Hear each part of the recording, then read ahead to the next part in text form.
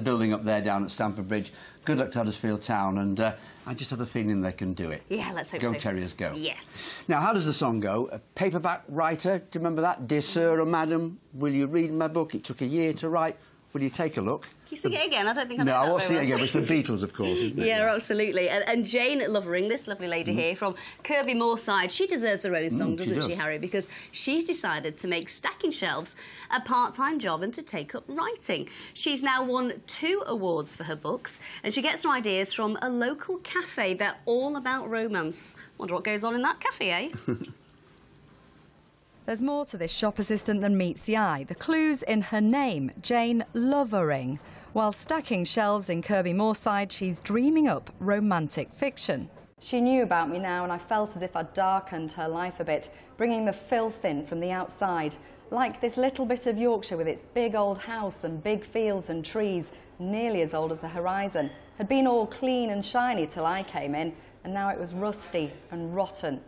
Well, this is the Penny Bank Cafe where Jane likes to do a lot of her writing in Kirbymoorside. In fact, she takes inspiration from all around this area. All my books are set, well, most of my books, should I say, are set in Yorkshire, in or around Yorkshire, York, up on the moors, because it's just such a wonderful place to be, and plus I can do research without leaving the house. There we go, Jane. Americano with cold milk.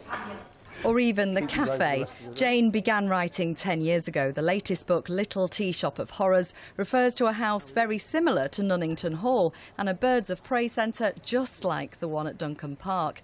It's a formula that's working because her book, Christmas at the Little Village School, has just won Love Story of the Year. She puts the success down to real-life characters. If pretty people fall in love, then why should we care? Most people aren't totally beautiful millionaires.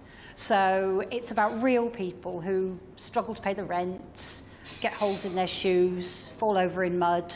The cafe ambience keeps ideas flowing and stops her from shopping online. We don't give Jane the internet password here. It stops her going on and getting distracted on surfing the internet when she should be cracking on and creating some more fabulous novels. Jane spends her work life thinking up happy endings, even when serving customers, proof that you never know what people are thinking. Beautiful, brave Amy, with her skin like buttercream, and those eyes that were always half smiling, even when she wasn't, and me.